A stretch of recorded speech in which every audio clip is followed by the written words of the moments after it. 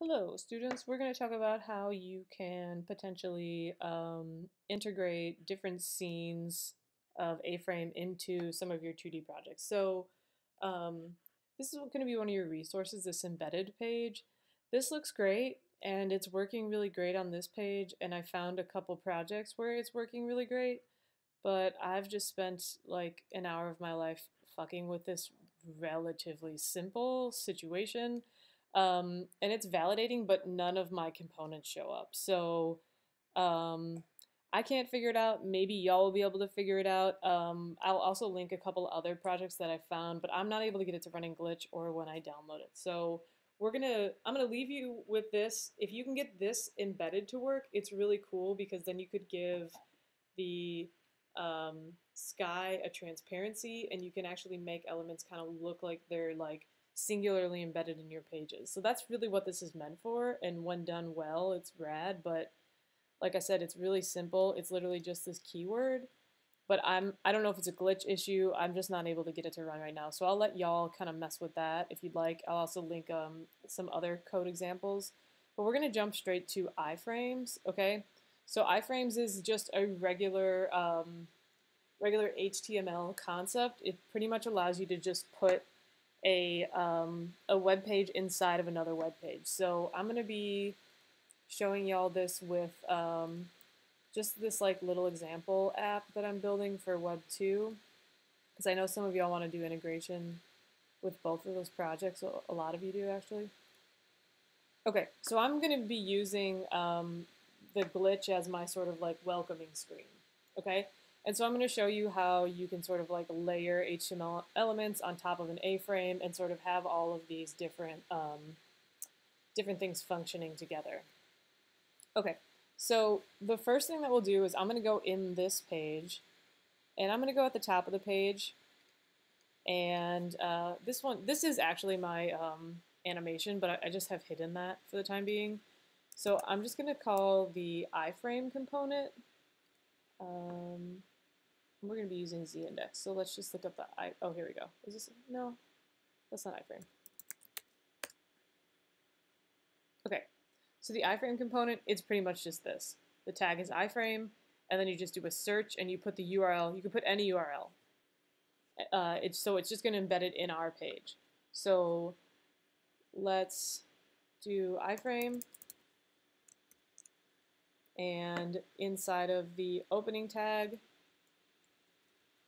we will go ahead and put src as the attribute, and then I'm going to grab the output from, this is just a really, really basic page here. Oh wait, let me unbreak this. Everything's broken. There we go. Okay, so I'm just going to copy and paste this outcome page, and then I'm going to put that's what's actually going to go inside of. So there's my iframe right there, but now I'm going to actually put it inside here, like so. Okay, so I think, have I given it some iframe style? Yeah, okay, no, so I haven't given any iframe style.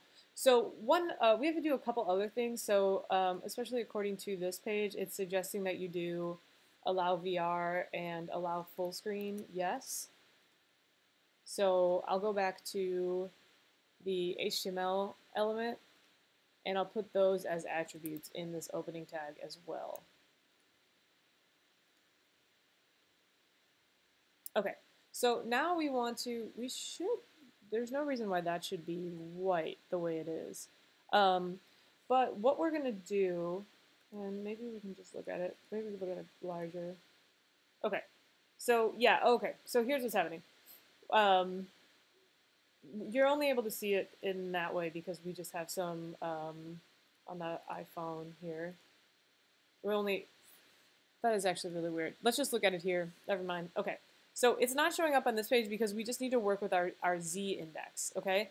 So what we can do is, let's just check that the iframe's showing up. So here's our iframe, okay? It's over here.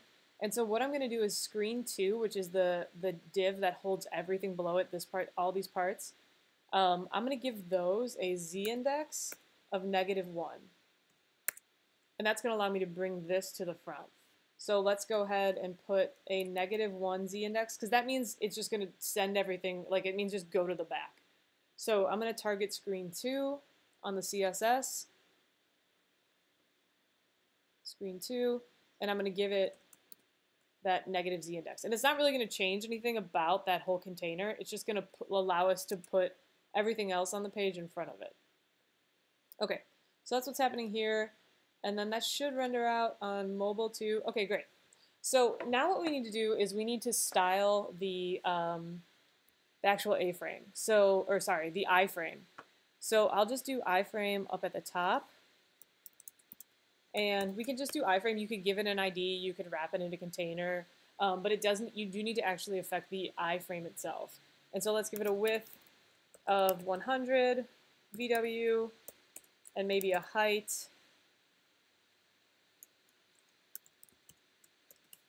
of, let's see, how big are my pages? So a height of like 320, which is probably a little too big, but that's okay for now. Oops.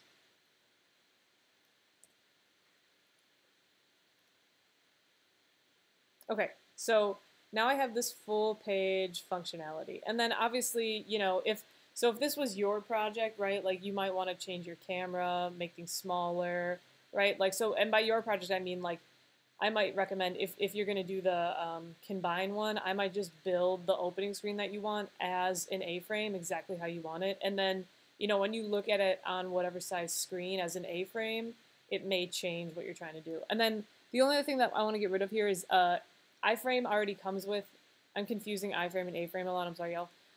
iframe, the HTML thing, well, they're both HTML. We don't want a border on that. It natively comes with a border, so let's just say border none.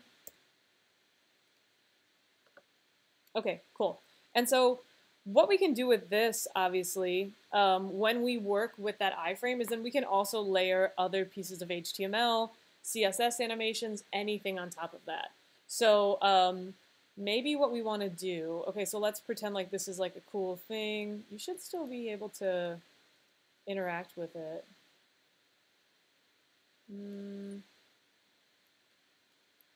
That's a little bit of a bummer. That might be a mobile thing. Let's see. Well, now I can't see shit.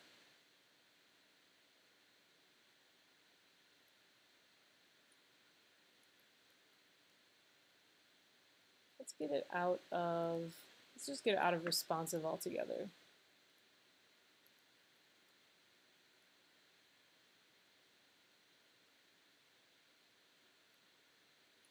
Where's my cursor?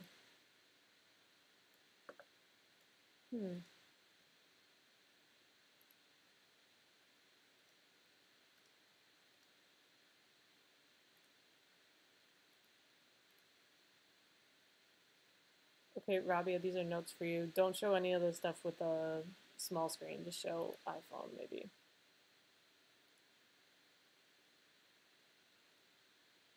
Okay, so we got this embedded. Our functionality isn't running exactly how I would want it to. But I think we'll just move on from here. Okay, so once we have it embedded, you can kind of move around and like, you know, you can have your animations happening in here. This is like obviously kind of a lame example, but let's pretend like this is like a cool 3D squiggly animation, okay? You can also, at this point, you can then put HTML on top of it, right? So maybe we do something like, oh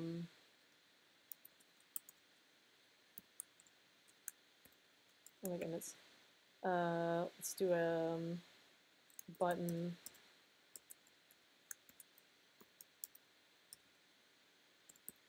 I think I have a button styled. And I could say enter the experience. I don't know, or your app name. I don't know how to spell experience. Let's just do enter.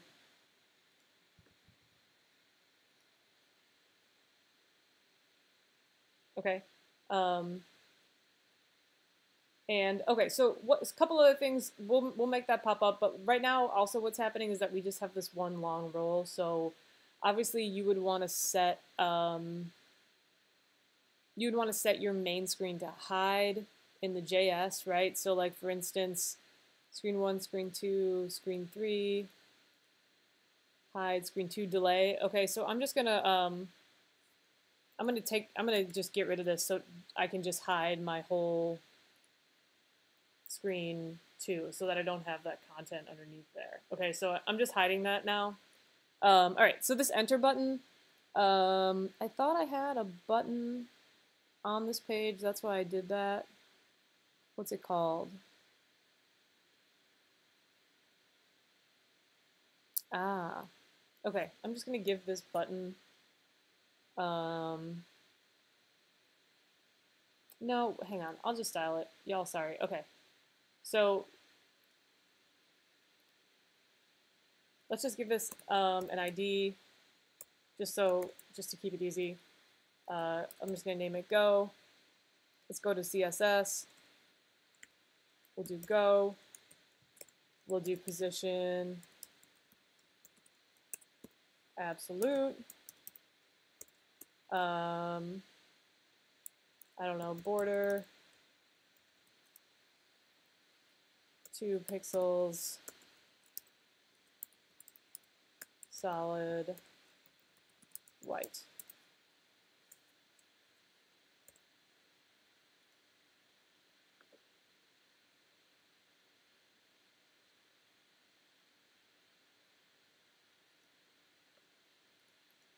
Oh, this is ID, my bad. Okay.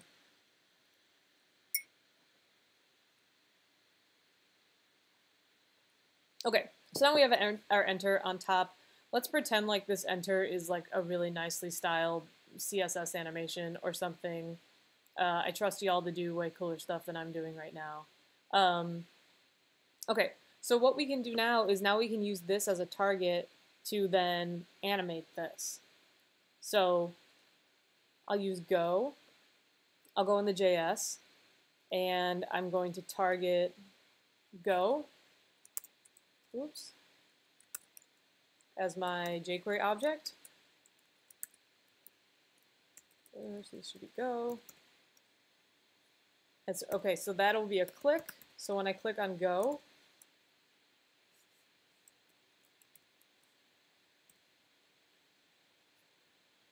I'm going to call a function. And then I'm going to do some stuff. So, I mean, the most basic we can do, obviously, is just that iframe. We can target the iframe itself.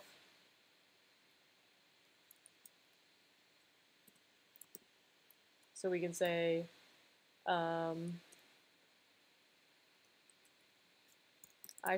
We don't need any punctuation. We could just do like a fade out. Okay. So when I click on this enter button, it'll fade out that animation. And then obviously I would also want to show my screen 2 then.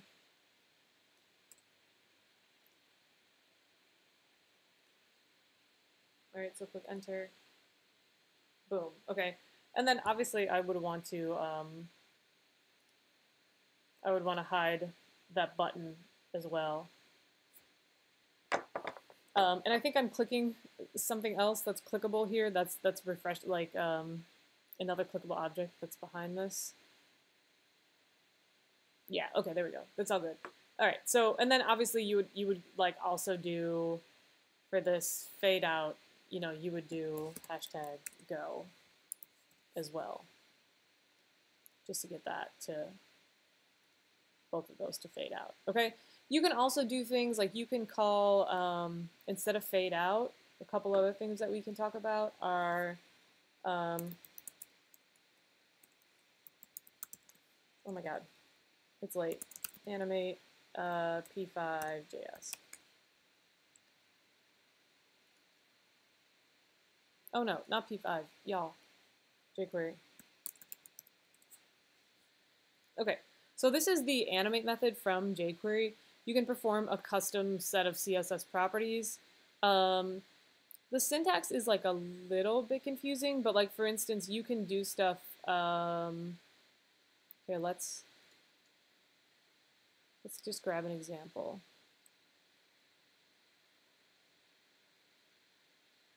So like for instance, we can like trigger a custom animation. So in this example, I'll just copy this whole thing over to the JS just because I like to make sure that I have the correct syntax. You know, I can do my little highlights here. Okay, so here's, great. So this is going to be the whole animate here, right? Okay, so we can call, you know, instead of fade out, right, I could call animate. So dot animate gets a parameter. We'll throw that after it, okay? And then inside of that, it gets a block, no function, just a block, okay? So then in here, I'm going to do this left. Okay, plus equals to add this number of pixels to whatever its position is. So I can put, let's say, 200 pixels on the end there, okay? And then you can, after this bracket here, wait, I might have this wrong. Let me clean this up. I'm just going to copy this whole thing here, because this is actually the whole animation, like so. Okay. Whoops. And I'll leave opacity. I don't want this. And then no comma after the last property value pair, okay? And then what's nice about this little template is that this actually has a function baked into it. So what we can do is we can say, okay, this is going to happen for 5 seconds. We'll make ours like 2 seconds. And then after that completes, we can make something else happen. So the after would be, maybe you want to show that. That's not maybe exactly, you know, the right sequence of events, but let's just run that. And then let's increase this by like 500. So the plus equals will add this number to whatever its position currently is. So on that click function, this animate should happen.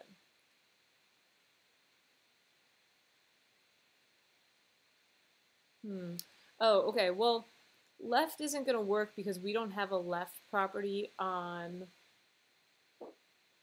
we don't have currently have a left property on our iframe. So let's go back to our iframe and let's say position absolute,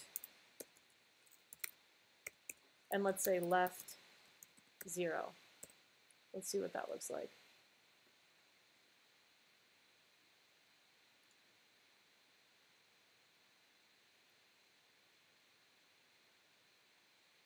Okay, and then let's just put our button friend, because we need to like,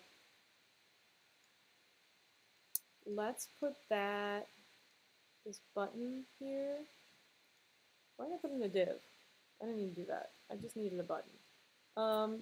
Let's put that after. Let's see if we can get that to show up on top of the iframe. Because I did this as position absolute, so that's why it kind of took precedent over this button. So it's just an order thing. Okay, cool. Otherwise, we could do a z-index. So this should animate, and then this will happen. So that's like a really nice way for you to have that order of operations. And we can break down the syntax a little bit because I didn't do a very good job of that. So again, just to reiterate what's happening, this left, you could also do right, you could do top, you could do side, you could do rotation. Anything that you can do with CSS, you could put in a jQuery animation. And then this part down here, okay, this is for, so there's a couple different types of animations. Let me get rid of this one. I don't know what this is. Oh, that's from that. You don't need this additional function in there. So like you don't need this. So let's take a look at one or two other animations. I need to grab my charger.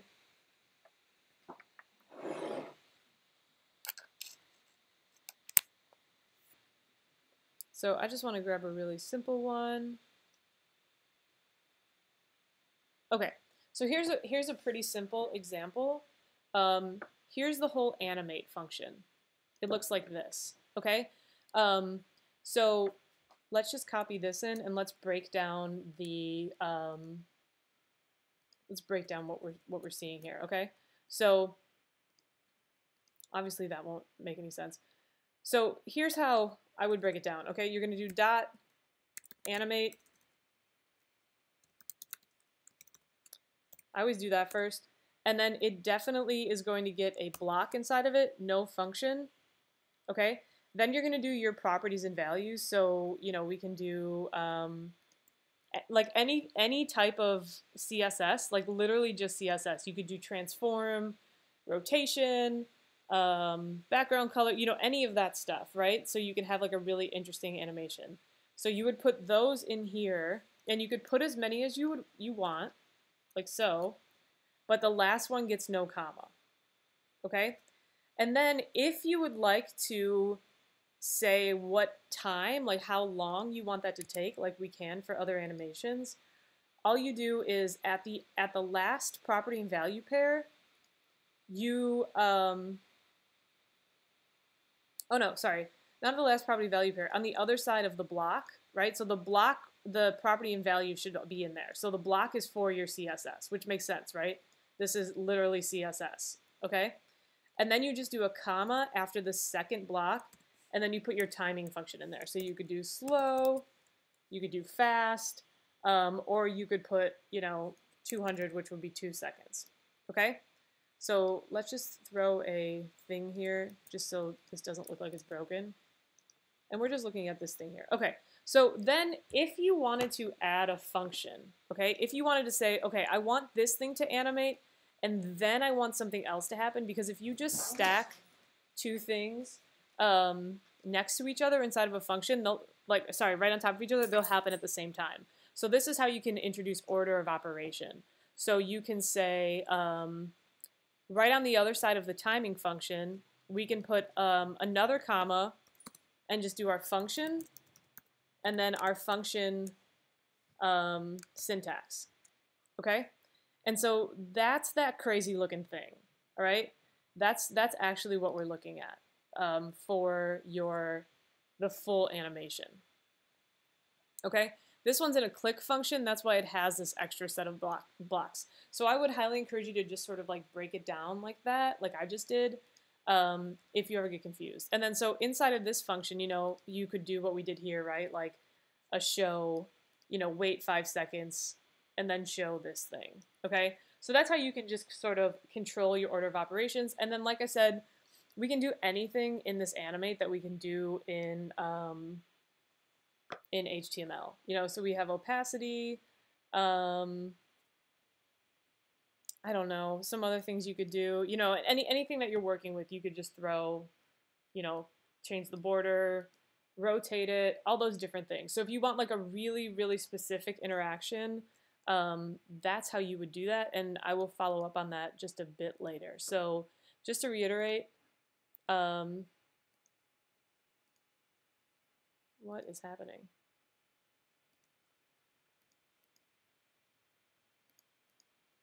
Oh, let me get rid of this. I think that might be, that might be mad at me.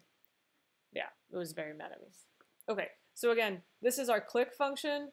It's calling, so this is an iframe. I can position it wherever I want. You should still have your functionality. I'm having a little bit of issues with that right now, but those are some things we could talk about in your individual meetings this week, just how to get those things to run properly.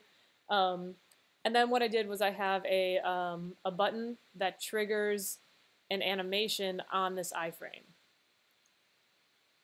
Okay, and then my main screen pops in.